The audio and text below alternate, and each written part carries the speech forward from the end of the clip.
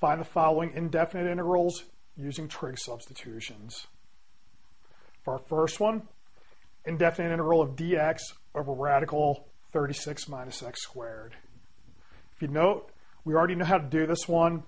When you clean that up and target the 36 to turn it into a 1, we're just going to be looking at an inverse sign. The point of the trig substitutions, it'll let us handle things which are a little bit more complicated than this. For instance, if there was an x squared in the top, and so on and so on. But we want to go through the procedure first with things we're familiar with. So, little list. If you're going to do a trig substitution, you have 3 cases you need to be aware of. The square root of a squared minus x squared. The substitution that we use is x equal to a sine theta. For square root of a squared plus x squared, the substitution we use is x equal to a tan theta. And for square root of x squared minus a squared, substitution is x equal to a secant theta. What's the point? Well, notice if I take our term for x and stick it in to our radical expression, you'll notice that both terms will have an a squared, which pulls out, and then what's left over is going to be a trig expression, which will collapse. You'll see this happen all the time in all the examples, so I'll just hold off till we get to there before I explain too much more.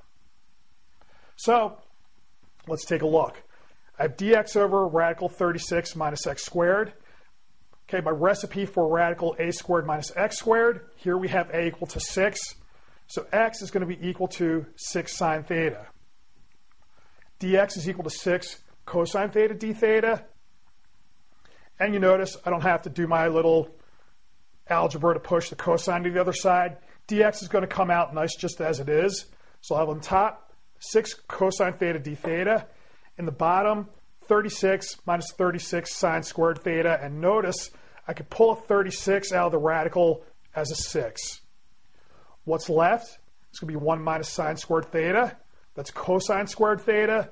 And that's going to be square rooted. So we'll have a cosine over a cosine. That goes away. The 6's go away. And we're just left with integral of d theta, which is theta plus a constant. Now, if I want to fix, okay, our problem wasn't given in terms of theta. It was given in terms of x. So note, okay, I have x equal to 6 sine theta. So the algebra here would be, we push the 6 to the other side, like so. And then note, if I want to move the sine to the other side, that's the whole point of inverse sine. So if I want to get rid of theta, I just replace it with this. If you're doing a definite integral, recall that if you're going to use inverse sine, you have to be careful. Its range has to be between minus pi halves and pi halves. So we don't need to worry about that for this particular problem here, though. So notice this is what you would get if we used our old rule for inverse sine on this thing. Let's try another one.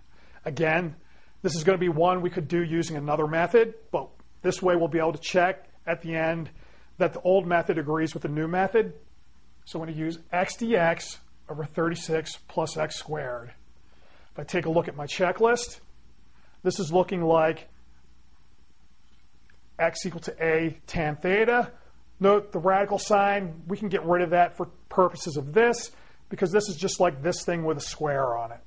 So really we're targeting the expression on the inside. I have my a squared plus x squared there. Now, the rule says let x be equal to 6 tan theta, dx equals 6 secant squared theta d theta, and note I don't have to push this to the other side, dx is right there. So let's see what we get. We have x is 6 tan theta, dx is 6 secant squared theta d theta. I have 36, and if I square x, I get 36 tan squared theta. Note, on the top, I'm going to get 36. On the bottom, I can factor out a 36. So what I'm going to be left with is just going to be tan theta, secant squared theta, 1 plus tan squared theta. Note, I have the trig identity, which we get from cosine squared plus sine squared equal to 1. Dividing through by cosine squared on both sides of that gives me 1 plus tan squared theta equal to secant squared theta. So what's in the bottom here, if I throw out the 36's, is just secant squared. The secant squareds cancel, and what we're left with now is just a tan theta. Okay, so we have indefinite integral tan theta d theta. Okay, the rule for this, well, you can do the gymnastics for this. At the end of the day, we're going to get natural log of absolute value of secant theta plus a constant. So that one we can look up for this. I've rederived this a few times. Now, theta, recall we have x equals 6 tan theta, so I can divide by 6, and then I want to get rid of the tangent, which I do by pushing to the other side with the inverse. So we're looking at natural log of secant tan inverse x over 6 absolute value plus a constant. Could leave it like that, but we can actually go all the way with this. So let's take a look. I'm going to set up a right triangle, and I want to let my inside be equal to theta. So I have tan inverse of x over 6 equals theta. Tan theta equals x over 6. And note, in terms of a right triangle, the tangent is equal to the opposite over adjacent. So I'm going to call that x. I'm going to call that 6. Hypotenuse then becomes square root of x squared plus 36. I want the secant, though. Secant's 1 over cosine. Cosine is adjacent over hypotenuse. So secant is hypotenuse over adjacent. Hypotenuse is x squared plus 36 square root. My adjacent is 6. So when I push the 6 to the inside, we're going to have, okay, that goes in as a 36. So that's going to be 1 plus x squared over 36, or x over 6 squared, whichever you like. So that's my answer. We're going to take the secant of theta, but that's secant of tan inverse x6. So that's going to be radical 1 plus x over 6 with a 2 on top, which is this guy here. So that's my answer. Let's see how we would do this the old-fashioned way.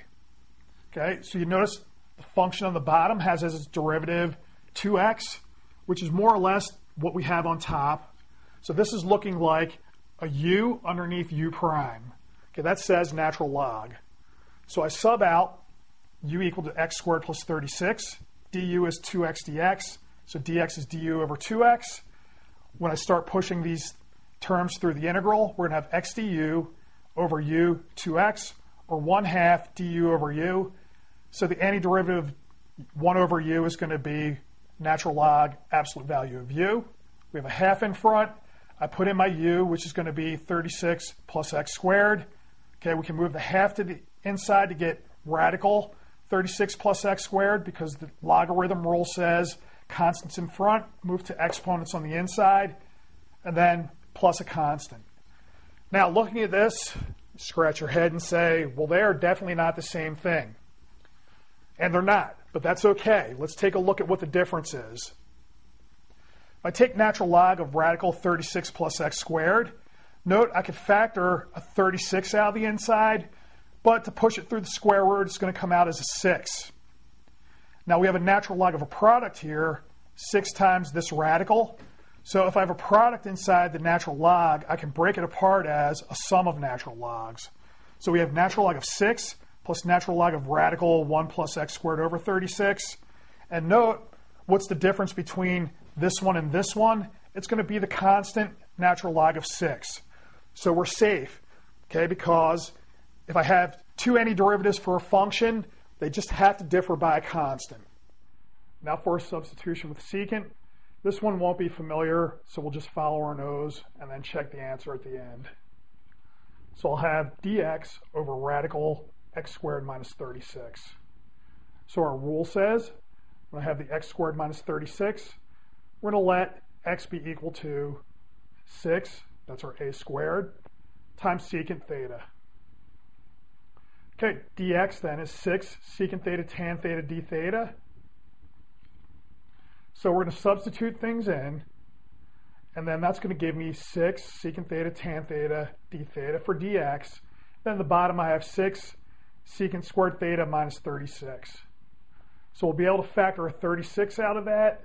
Then that comes out as a 6, okay, like that.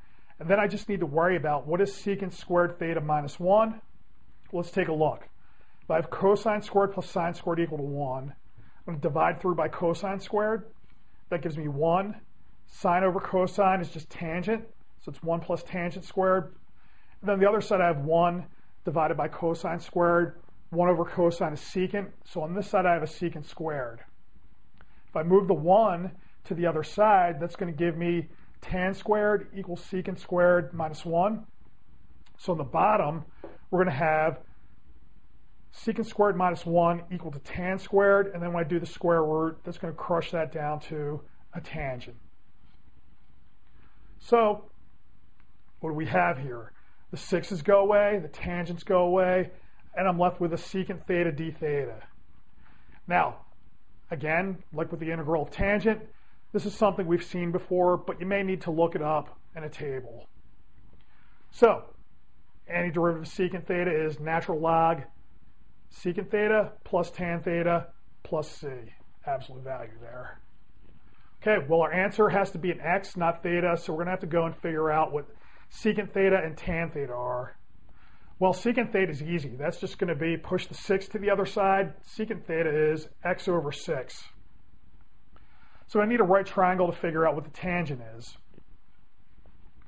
Right, so I draw my right triangle. We have secant of theta is equal to x over 6. So note, secant is 1 over cosine. Cosine is adjacent over hypotenuse. Flip it over. Secant is going to be hypotenuse over adjacent. So I'll call the hypotenuse x, the adjacent 6, and that's going to make my opposite radical x squared minus 36. So the tangent, which is the opposite over the adjacent, is radical x squared minus 36 over 6. So I can put that in for tangent, giving me for an answer x over 6 plus radical x squared minus 36 over 6, absolute value, plus a constant. You could stop here, but why when we can make the answer a little bit nicer, especially for the check? So let's take a look. Well, note these 6's in the bottom. I can factor that out as a 1/6. This is now a product, which means for the natural log, I could turn it into a sum of natural logs on the outside. So we'll have a natural log of 1/6 and a natural log of x plus radical x squared minus 36, absolute value, plus a constant. The great thing about this is natural log of 1/6 is a number. I can punch that into a calculator, number comes out. So it's not really important in terms of the antiderivative. We could just let this thing here be absorbed into the constant. So I'm just going to call our new constant c prime, and then my antiderivative is the nice natural log absolute value of x plus radical x squared minus 36. Okay, I want to check. So note, this is a little bit easier to check since there's no 6's in the denominator. So the rule for natural log says, take your thing on the inside of the absolute value, put it under 1, and then multiply by the derivative. Derivative of x is 1. This is x squared minus 36 quantity to the 1/2. The 1/2 comes down, we subtract a 1 off of that, and then we multiply by the derivative of the inside, which is 2x. Okay, note, I want to clean this up. The best way to clean this up is to multiply top and bottom by radical x squared minus 36. In the bottom, that's going to hit the x, and just that picks up that term. This is going to turn into x squared minus 36, but we really should consider it as just this thing squared. Up in the top, the 1 picks up a radical x squared minus 36. Okay, the 2's go away, and now this thing, which has a plus a half on it, okay, if you throw away the radical sign, it's going to hit this, and they're going to cancel out to a 1.